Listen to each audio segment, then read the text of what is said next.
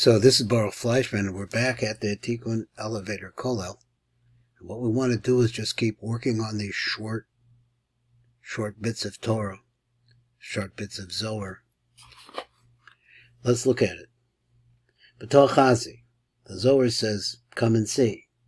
Amai asirin l'shei shar amen d'yudoi mishkav d'chura. What was the problem with the women who had lived with a man before?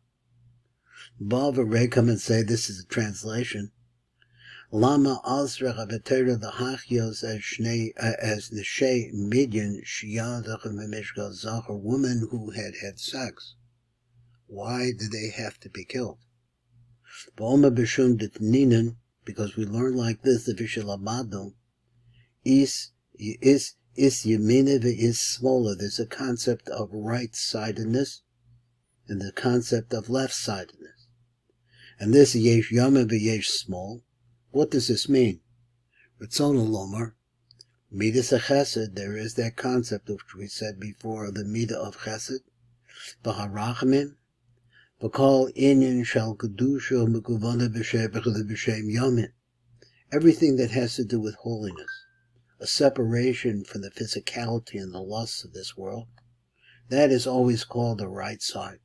Now, you could call it whatever you wanted, but this is what the Zohar says, and this is the interpretation of the Holy Ari. So he says, the Midas Adin goes along with the concept of Gevura, which is might, redness. Called Inyan shall the Sitra Achro Mekuvana Mekuna B'Shem, small is always called by the name small. Left.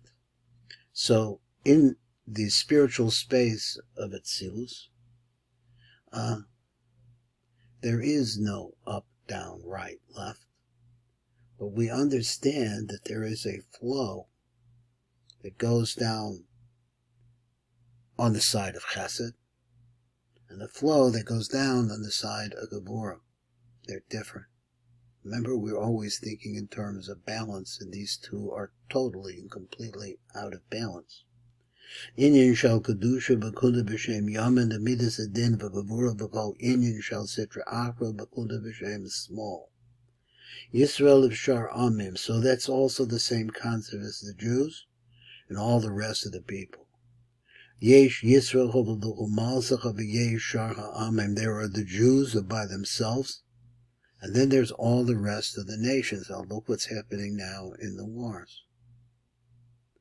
Began Eden, there's also a concept of the Garden of Eden, a world beyond our physicality.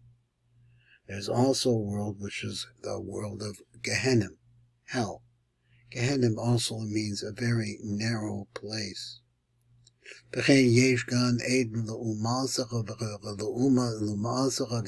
therefore these two are also opposites. You have a Gan Eden and you have a Gehenna. Alma the Ador, Alma the Asi, this world and the world to come. Yesh Olam Hazeh, Bitzad Small, which comes from the left line. You see all of the politics that you see on TV. And all the newspapers and everything that's been said only has to do with the powers of this world. But this world is transitory. How foolish are we to ever think that what we have we can keep? But we have to stay alive. We're living in a situation where you have to make a living. Small, so you